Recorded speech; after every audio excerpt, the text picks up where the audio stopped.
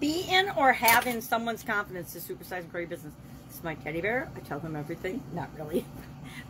But our topic today, our idiom today, confidence related, is to be in one's confidence or to have in one's confidence or to take into one's confidence. And it means, of course, trust, belief or trust in. Actually, 100% confidence and belief and trust that if you pass information on to someone, it will be kept private. They will keep your secrets. You might tell them a secret, but you trust that they won't tell anyone else. They'll keep your secret. So who do we do this with, and how and why and when would we want to be in someone's confidence or have someone in our confidence? We want to be in someone's confidence because it means that they trust us implicitly with the most secretive information. We want to have people in our confidence that we absolutely positively trust. So maybe it's a business confidant, maybe it's a significant other or a partner, maybe it's a mastermind where everything is held confidential, coaches, some consultants, experts that we've hired. Usually there's some legal contracts and agreements in place, some non-competes, some non-disclosures, things like that, to maintain information that might be shared in those relationships. Why?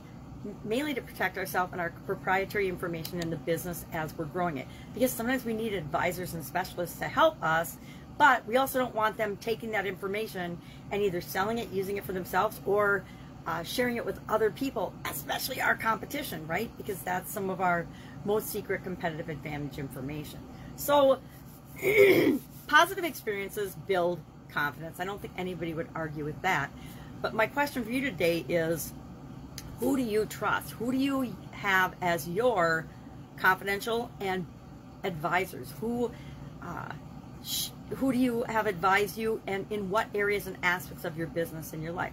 There are some things, I will admit, I don't share with anyone. I don't tell anyone because I've actually gotten burned in the past where I've thought something was in confidence and clearly stated that it was in confidence, and then that information was shared, both on a personal and a professional level. So I learned early on in my career, in my corporate career as well as my businesses, that there are key pieces of information that we maintain control over and we don't necessarily share with anyone.